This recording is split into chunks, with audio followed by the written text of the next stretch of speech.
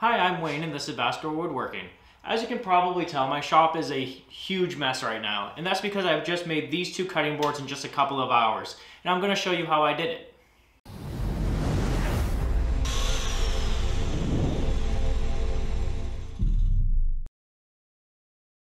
I started the radial arm saw cross-cutting a slab of Purple Heart. I'm cutting it to about 16 inches, taking it nice and slow so that I don't have the radial arm saw climb up the Purple Heart. It's then over the table saw where I can rip the chunk of Purple Heart into 2-inch strips. I did have a little bit of problem with the Purple Heart burning. It turns out Purple Heart has a tendency to do that. This is my first time ever working with the wood, so after the first few cuts I did start to get a feel for it. As I am making two cutting boards, I then resawed the Purple Heart strips into about 1-inch blocks.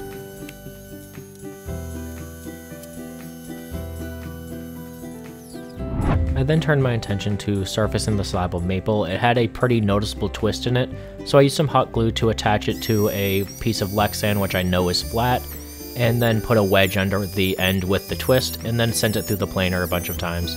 I've found that this works really well to give myself a flat reference surface to plane the rest of the board with.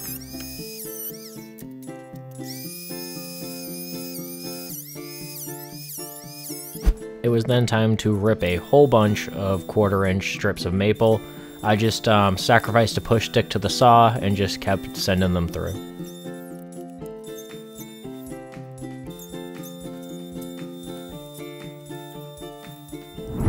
Then it was time for the first glue up. I wanted to be sure to completely cover all the surfaces being glued together, so I used a plastic scraper to thinly spread the glue out. This turned out to be a mistake, and in the future glue ups I just use a acid brush like I always do. It works out better.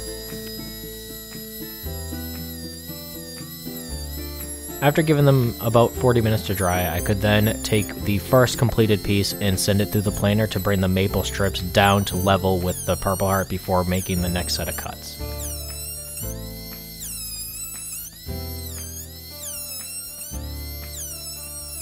It was then over to the radial arm saw to cross-cut one of the cutting boards into 1-inch strips. This is where you'll see the glue job that I did fall apart in a couple of places. Not a big deal, I could glue it back together and it doesn't affect the final project at all, but it was a little bit of an annoyance and did make it take a couple extra minutes.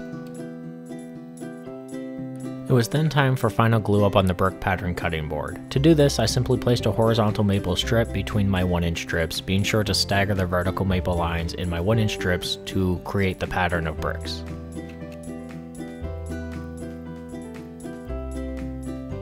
I found it easiest to do this glue up on a piece of Lexan. Since wood glue won't stick to the Lexan, I didn't have to worry about also prying the cutting board off of the glue surface after it was done drying.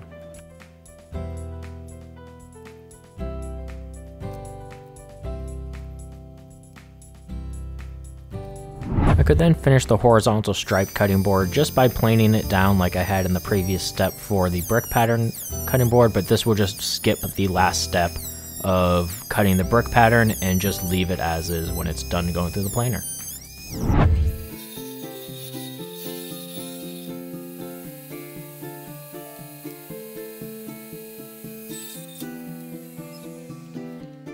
Once the brick pattern was dry, I could take it over to the radial arm saw and just square it up by cutting the maple strips away, and then using the brick as reference surface against my fence to run it through the table saw and actually create a rectangle.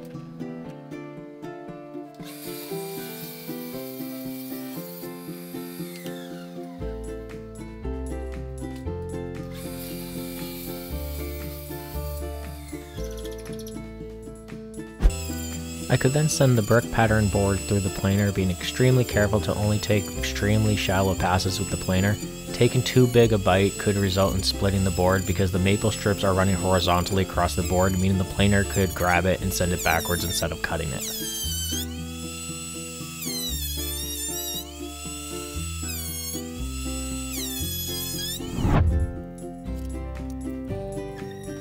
It was then time for copious amounts of sanding. I sanded starting with 150 grit to 220 grit and eventually finishing up with hand sanding at 400 grit.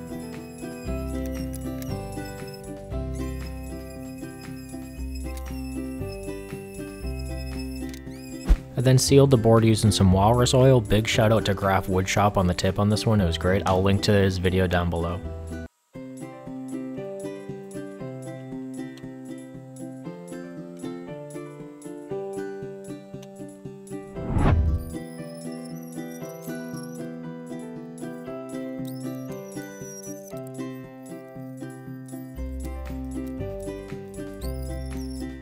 With one board down, it was time to repeat the entire process with the brick pattern cutting board, routing the edges with a round over bit, sanding to 400 grit, and then finishing with some more walrus oil. Again, big shout out Graf Woodshop.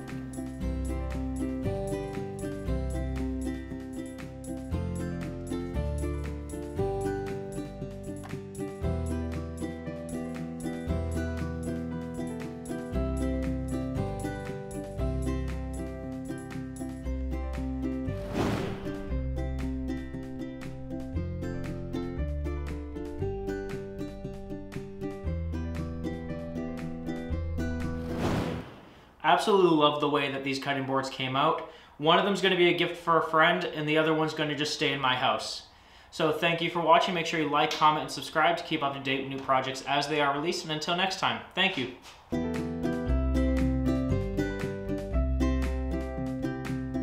Hi, I'm Wayne, and this is Bassador Woodworking. Hi, I'm Wayne, and this is Bassador Woodworking.